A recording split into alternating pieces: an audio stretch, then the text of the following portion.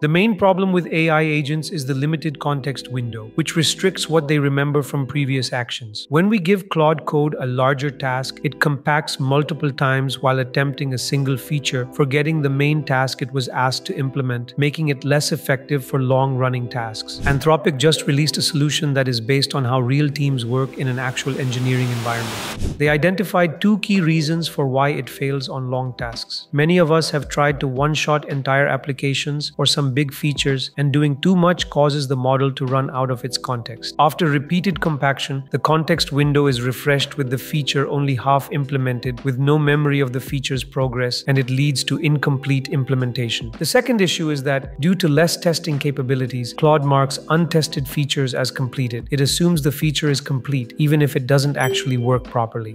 Their solution was using an initializing agent and coding agent in harmony, inspired by how real software teams work. This workflow is originally meant for agents you build yourself, but I realized it could apply to Claude Code instances as well.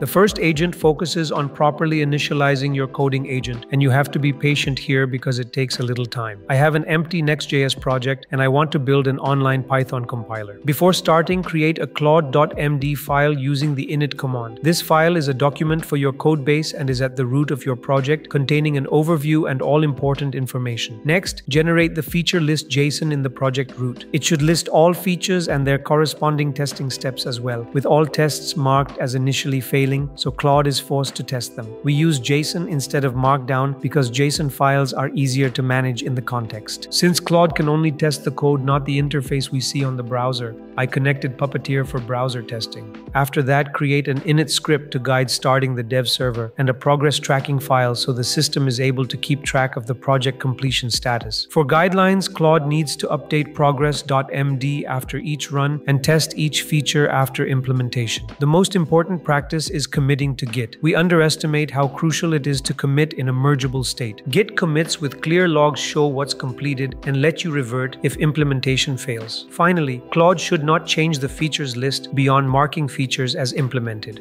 With the environment ready, we move to the coding part. The idea was to implement each feature one by one from the feature's JSON. Claude also made descriptive commit messages after each tested feature and also launched the browser when needed. Once it verified the app was working, it updated the JSON fields from false to true and updated progress.md with what had been completed so far. Finally, it committed the changes and verified the commit was successful. The advantage of this incremental approach is that even if the session terminates, you can resume exactly where you left off. Everything is tracked in the Git logs, so you don't have to worry about breaking code. Claude can understand the project from the Git logs and progress file, not from the code itself, so you can resume the session easily. Your next prompt is simply to implement the next feature marked not done. This approach also reduces Claude's tendency to mark features complete without proper testing. Each iteration ensures the app is built end-to-end with real testing, helping identify bugs that are not obvious from code alone. We repeat this cycle until all features are marked true. You might think this is similar to the BMAD method. It shares similarities, but I think Claude's workflow is better in some ways. It was easier since you didn't call agents separately, and context utilization was better too. After implementing so many features, it only used 84% of context, where BMAD would have already hit compact twice because of the large stories that it makes. That said, BMAD is still an out-of-the-box full system, while this is still an idea that needs to be implemented, but BMAD could use some things from this, such as the Git system. After teaching millions of people how to build with AI, we started implementing these workflows ourselves. We discovered we could build better products faster than ever before. We help bring your ideas to life, whether it's apps or websites. Maybe you've watched our videos thinking, I have a great idea, but I don't have a tech team to build it. That's exactly where we come in. Think of us as your technical co-pilot. We apply the same workflows we've taught millions directly to your project, turning concepts into real, working solutions without the headaches of hiring or managing a dev team. Ready to accelerate your idea into reality? Reach out at hello@automata.dev.